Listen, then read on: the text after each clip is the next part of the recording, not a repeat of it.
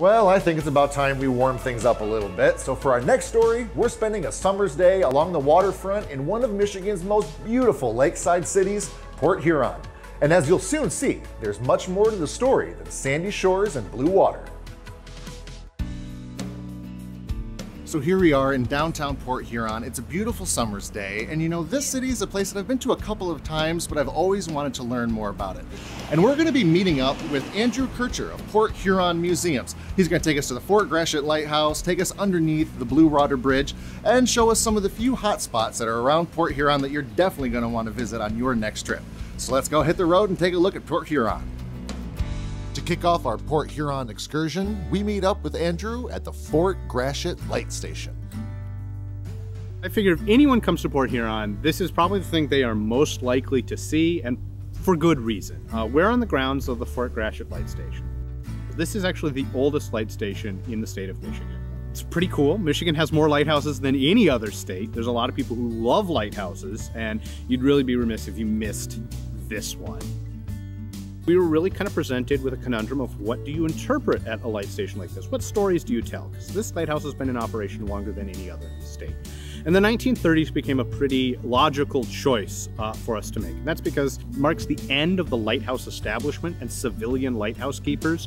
But the 1930s, it transitions to being Coast Guard control. And there's still an active Coast Guard base right next door. All of these buildings were used by the Coast Guard until just a little over a decade ago. The 1930s is also really important for Port Huron because one of the coolest pieces of infrastructure in the whole state was built in 1938. The Blue Water Bridge opens. Just downriver from the Fort Gratiot Lighthouse is arguably Port Huron's most famous landmark, the Blue Water Bridge. Everywhere else you go in the state, when you say the bridge, everyone's talking about the Mackinac Bridge. When you're in the Thumb, and when you're in Port Huron and you talk about the bridge, you're talking about this bridge. The bridge connects Port Huron to the city of Sarnia, Ontario, across the river. It was a collaborative effort between the United States and Canada to build that bridge, and it was dedicated to international peace in 1938. And of course, the traffic, this is, I think, the second busiest international border crossing in the country, if not like the Western Hemisphere, one of the busiest, certainly in the whole world. By the 1990s, the one bridge just wasn't cutting it anymore, and they built a second one. A lot of people said it should be an exact copy. Now, we don't care if it's obsolete, it would look weird if it isn't. But the engineers actually came up with a compromise. So it has almost the exact same shape and profile, but it provides a really neat contrast between new and old. It's still an incredibly busy and incredibly important border crossing. In the shadow of the Blue Water Bridge stands a train depot dedicated to Port Huron's most famous former resident, Thomas Alva Edison. Thomas Edison is definitely Port Huron's favorite son. Now, he's not born here. He's actually born in Milan, Ohio, but moves up here at a very young age. And this is where he gets his start, his interest in science, technology, and inventing. And he gets a job very early on as a teenager at that railroad station. So his job, he was selling newspapers, candy, apples. Edison's job at the train station granted him an outlet to put his creativity to good use.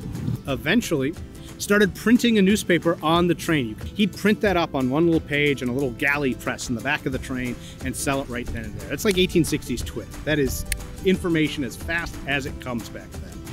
Being world famous, it was always a treat for the people of Port Huron when you come back home and visit him. So if you come to Port Huron, you'll notice there are a lot of things named after Thomas Edison. Now, our next stop in Port Huron was something that was completely new to me. In my travels, I've seen plenty of lighthouses, but this was the first time I've ever seen a light ship. A light ship is a floating lighthouse. Anchors itself on the danger and has a light, just like a lighthouse. You can see it at the top of the mast there. There's actually two of them. We think about a big storm, it's always good to be able to like maneuver your ship out of the waves. This is anchored. It's going to go up and down, and slam up and down and side to side, and you have to stay in the same spot as best you are able to warn other sailors about that danger. Now, the Huron was actually the very last of the light ships on the Great Lakes, but this one was being used until 1970, which is pretty crazy when you think about how late that is. It's an important part of Blue Water area history, as well as a fascinating part of just Great Lakes history in general. After hopping all around town, Andrew and I wrap up our Port Huron tour in the city's vibrant and bustling downtown, right at the mouth of the Black River. To walk from one end to downtown to the other might take you 45 minutes, but you can see something from almost every decade, going back to the 1840s. I think in the 90s, like a lot of places across Michigan and the Midwest, a mall drew lots of people to outside of town, and downtown was pretty deserted. Well, it's exactly the opposite now. Every store downtown is either open or undergoing construction. Something else is coming in new and exciting. We've got things for families. We have historic places you can visit. We've got a great beach. You can spend the day outdoors. You can spend it indoors. There is something for literally everyone in Port Huron in a small town atmosphere. I think cool things are happening here.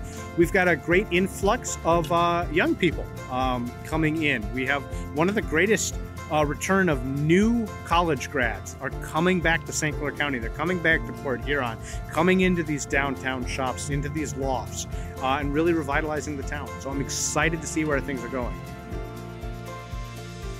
If you want to dive even deeper into the history and beauty of Port Huron, you can head to the Port Huron Museum's website at phmuseum.org.